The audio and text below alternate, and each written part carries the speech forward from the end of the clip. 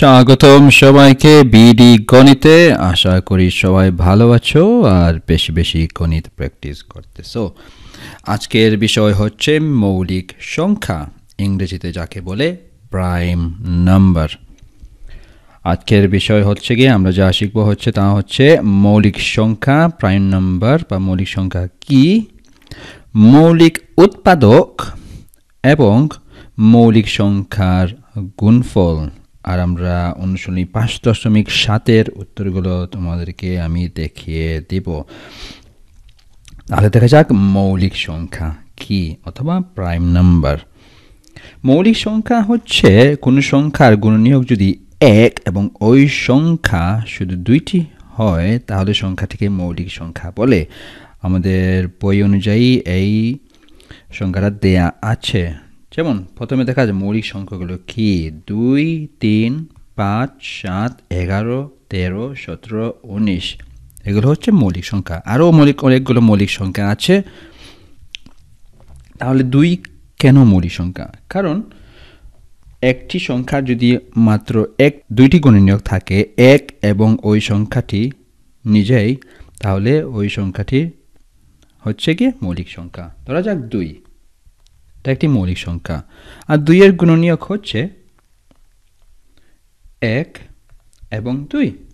আর তোমরা যারা গুণনীয়ক বা গুণিতক বোঝো নাই কি, তাহলে আমাদের আগের ভিডিওটা দেখে নাও, উপরে ডান পাশে লিঙ্ক দেওয়া আছে, ওটা ক্লিক করলেই তোমরা গুণনীয়ক কি বলতে কি বোঝায় তার বুঝে নেবে।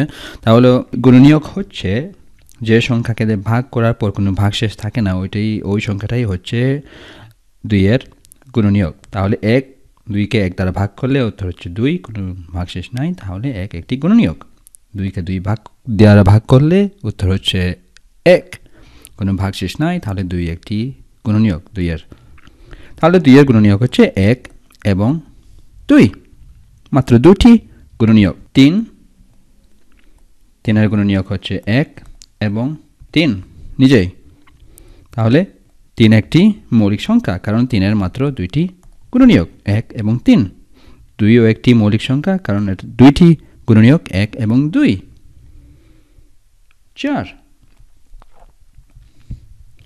4 একটি গুণনীয়ক মৌলিক সংখ্যা নয়, কারণ 4 এর গুণনীয়ক হচ্ছে 1 দ্বারা ভাগ করা যায় 2, 4কে 2 দ্বারা ভাগ করা যায়, উত্তর হচ্ছে 2, এবং 4কে 4 দ্বারা ভাগ করা যায়। তাহলে 4 এর 2টার অধিক গুণনীয়ক আছে, তার জন্য 4 একটি মৌলিক সংখ্যা হিসেবে গণ্য হয় না। 5 এর গুণনীয়ক হচ্ছে 1 এবং 5, তাহলে 5 একটি মৌলিক সংখ্যা। এখন তোমরা বলতে পারো যে 2.5 তো 5 এর ভিতর 2 বার যায়, 2.5 একটা গুণনীয়ক, তাহলে 5 এর গুণনীয়ক হচ্ছে 1, 5 এবং 2.5। কিন্তু একটা শর্ত আছে এখানে, গুণনীয়ক হতে হবে একটি পূর্ণ সংখ্যা, দশমিক সংখ্যা হলে হবে না। যদি দশমিক সংখ্যা গুণনীয়ক হিসেবে গণ্য হতো তাহলে তো আমরা অনেক হাজার, মিলিয়ন, বিলিয়ন অনেকগুলা গুণনীয়ক বের করতে পারবো। তাই দশমিক গুণনীয়ক হিসেবে গণ্য হয় না, শুধু পূর্ণ সংখ্যা। তাহলে 5 এর গুণনীয়ক হচ্ছে 1 এবং 5, 2টি গুণনীয়ক, তাই 5 একটি মৌলিক সংখ্যা। এখন ধরা যাক একটি সংখ্যা যার একটি মাত্র গুণনীয়ক আছে। এই পৃথিবীতে একটি সংখ্যা আছে যার গুণনীয়ক মাত্র একটি, ওই সংখ্যাটা কি? যদি উত্তরটা পেয়ে যাও তাহলে কমেন্ট সেকশনে করে দাও, উত্তরটা দিয়ে দাও। আর সংখ্যাটা হচ্ছে 1 না। এখন বলতে পারো 1 একটা মৌলিক সংখ্যা, অনেকেই বলে থাকে, কিন্তু 1 একটি মৌলিক সংখ্যা হিসেবে গণ্য হয় না, কারণ মৌলিক সংখ্যা হিসেবে গণ্য হতে হলে তোমাদের সংখ্যা 2টি গুণনীয়ক থাকতে হবে। কিন্তু 1 এর গুণনীয়ক একটি, 1কে শুধু 1 দ্বারাই ভাগ করা যায়। 1কে 1 দ্বারা ভাগ করলে ভাগফল 1, অন্য কোনো সংখ্যা দ্বারা 1কে ভাগ করা যায় না, তাহলে 1 একটা গুণনীয়ক নয়। আর 4ও গুণনীয়ক নয়, কিন্তু 2 একটা গুণনীয়ক, 3 একটা গুণনীয়ক, 5 একটা গুণনীয়ক। আরেকটা ইন্টারেস্টিং ফ্যাক্ট তোমাদেরকে বলে দিই আমি, 2 হচ্ছে একমাত্র জোড় সংখ্যা যেটি একটি মৌলিক সংখ্যা। মৌলিক সংখ্যার অনেক ফ্যাক্ট আছে যেগুলো আমি তোমাদেরকে অন্য এক ভিডিওতে আমি তোমাদেরকে জানিয়ে দেব। অনেক অনেক ইন্টারেস্টিং ফ্যাক্টগুলো আছে যেগুলো আমি তোমাকে জানিয়ে দেব পরে। তাহলে আমরা বুঝলাম মৌলিক সংখ্যা কি। এখন আসা যাক মৌলিক উৎপাদক। এটা করে ফেললাম মৌলিক উৎপাদক। আচ্ছা, মৌলিক উৎপাদক। মৌলিক উৎপাদক বলতে কি বোঝায়? ধরা যাক একটি সংখ্যা 10। এখন 10কে আমরা মৌলিক উৎপাদকে প্রকাশ করব। তাহলে দেখা যাক 10-এর গুণনীয়কগুলো কি কি। 10-এর গুণনীয়ক হচ্ছে 1, 2, 5, 10। তার মধ্যে মৌলিক সংখ্যাগুলো হচ্ছে 2 এবং 5। আগে আমরা জেনেছি যে 1 মৌলিক সংখ্যা নয় আর 10 মৌলিক সংখ্যা নয়।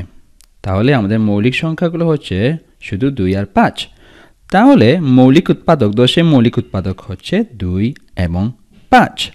এখন যদি বলা হয় 10কে মৌলিক সংখ্যার গুণফল হিসেবে প্রকাশ করি, তাহলে আমরা লিখতে পারি 10-এর মৌলিক সংখ্যার গুণফল হচ্ছে 2 গুণ 5। তাহলে আমরা 10কে মৌলিক সংখ্যার গুণফল হিসেবে প্রকাশ করলাম। আসলে দেখা যাক এখন নিচের সংখ্যাগুলি মৌলিক সংখ্যার গুণফল হিসেবে প্রকাশ করি। প্রশ্ন নং 1-এর উত্তর। এখানে আরেকটা নিয়ম আমি তোমাদের শিখিয়ে দিব যা দ্বারা তোমরা সহজেই মৌলিক সংখ্যাগুলো নির্ণয় করতে পারবে। তাহলে 5.7 এর প্রশ্ন 1 নং প্রশ্ন। এখন 12 সংখ্যাটি হচ্ছে 12 আর 12কে আমরা মৌলিক সংখ্যার উৎপাদকে গুণফল হিসেবে প্রকাশ করব। তাহলে মৌলিক সংখ্যাগুলো নির্ণয় করে নিই প্রথমে 12-এর মৌলিক সংখ্যা। তাহলে আমরা দুইটা লাইন এভাবে দিয়ে দেই। প্রথমে গুণনীয়কগুলো আমরা প্রথমে নির্ণয় করতে হবে, তারপর আমরা মৌলিক সংখ্যার মৌলিক সংখ্যাগুলো বেছে নিব। তাহলে 12কে কোন দুইটা সংখ্যা দ্বারা গুণ করলে আমরা 12 পাই? অনেক দুইটা পথ আছে এখানে। 6কে 2 দ্বারা গুণ করলে হয় 12, 3কে 4 দ্বারা গুণ করলে হয় 12 এবং 1কে 12 দ্বারা গুণ করলে হয় 12। এখন 1 দিয়ে 12 দ্বারা গুণ করলে আমাদের তো 12 রয়ে যাচ্ছে, আর এটা দিয়ে আমার কোনো লাভ হবে না। তাহলে আমরা দেখব অন্য কোনো পথ দিয়ে আমরা 12 নির্ণয় করতে পারি। ধরা যাক 6 এবং 2কে গুণ করলে 12 পাওয়া যায়। তাহলে 12কে 6 এবং 2 দ্বারা গুণ করলে 12 পাওয়া যায়। তাহলে এখানে 2 হচ্ছে মৌলিক সংখ্যা, তাই আমি 2কে এটা বৃত্তের মধ্যে আবৃত্ত করি, কারণ 2টা আমি পরে কাজে লাগাবো।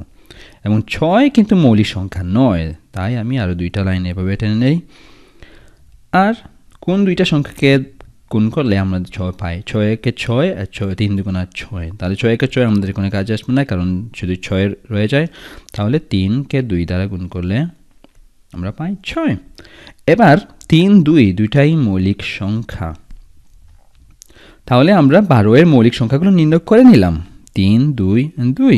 আর তোমরা লক্ষ্য করলে দেখবা যে এই 3টা সংখ্যাকে গুণ করলে আমরা পেয়ে যাই 12, কারণ 3 দুগুণা 6, 6 দুগুণা 12।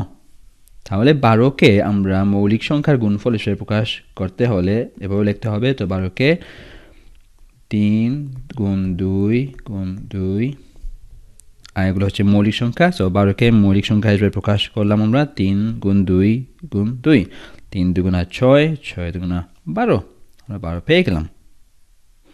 তাহলে দেখা যায় পরের 4টি প্রশ্নের উত্তর আমরা নির্ণয় করি। তার আগে তোমরা নিজে চেষ্টা করো এই নিয়ম ব্যবহার করে। আর অন্য কোনো নিয়ম যদি তোমার জানা থাকে অবশ্যই কমেন্ট সেকশনে জানিয়ে দেবে। অনেকেই আছে যারা অনেক সহজ নিয়মে করতে পারে। আমি এই নিয়মটা অনেক সহজ পাই, কারণ শুধু গুণনীয়ক নির্ণয় করে মৌলিক সংখ্যাগুলো আমরা বেছে নিলাম, বেছে নেওয়ার পর সেগুলো গুণ করলাম, তাহলে আমরা মৌলিক সংখ্যার গুণফল হিসেবে প্রকাশ করতে পারবো সহজেই। ভিডিওটা পোস্ট করে নাও আর 2, 3, 4, 5 এই 4টা উত্তর করে নাও, আর আমি উত্তরগুলো দিয়ে দিচ্ছি পরে।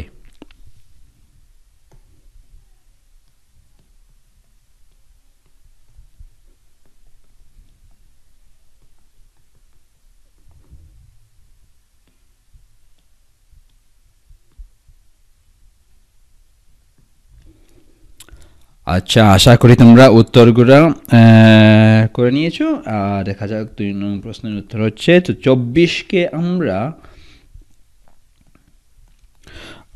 মৌলিক সংখ্যার গুণফল হিসেবে প্রকাশ করব। তাহলে দুইটি সংখ্যা গুণ করলে 24 হয়। সংখ্যাগুলো হচ্ছে 2 এবং 12।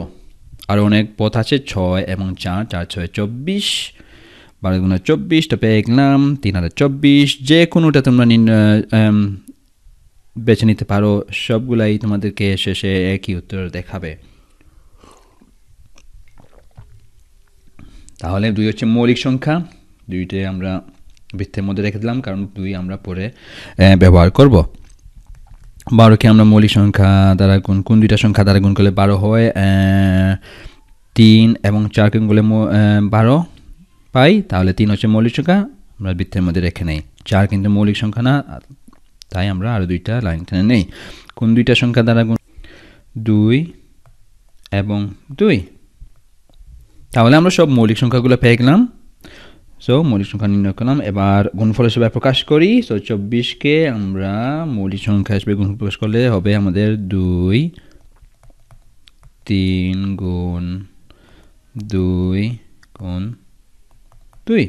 আর তোমরা উত্তরটা দেখে নিতে পারো উত্তরটা সঠিক কিনা। তাহলে 2কে 3 দ্বারা গুণ করলে 6, 6 2 12, আর 12 2 24, পেয়ে গেলাম উত্তর। 3 নং উত্তর 35। দুইটি সংখ্যা গুণ করলে 35 ও 5 7 35। 5 মৌলিক সংখ্যা, 7 মৌলিক সংখ্যা, দুইটাই মৌলিক সংখ্যা। তাহলে 35 আমরা মৌলিক সংখ্যা গুণফলে প্রকাশ করলে আমরা পাই 5 গুণ 7। সহজ একটি প্রশ্ন। 45 4 নং উত্তর। যদি আমি বেশি দ্রুত যাই তাহলে তোমরা ভিডিও পোস্ট করে নিও, পোস্ট করে দেখে নিও। আশা করি এটা ঠিক আছে। 45 5 আর 9কে গুণ করলে হবে 45। 5 মৌলিক সংখ্যা, বৃত্তের মধ্যে রেখে নেই, পরে ব্যবহার করব। 3কে 9 মৌলিক সংখ্যা, 9কে আমরা 3 3 9, 3কে 3 দ্বারা করলে 9। তাহলে আমরা পেয়ে গেলাম মৌলিক সংখ্যাগুলো। 45কে আমরা মৌলিক সংখ্যা গুণ প্রকাশ করি এখন 3 গুণ 3 গুণ 5। দেখেন উত্তর ঠিক আছে কিনা। 3 3 9, 5 9 45। আর একটা শেষের প্রশ্ন হচ্ছে 5 নং প্রশ্ন 26।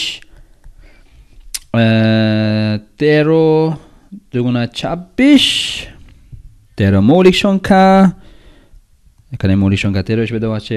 আর 2 26কে আমরা মৌলিক সংখ্যা গুণফল হিসেবে প্রকাশ করলে হয় 2 গুণ 13।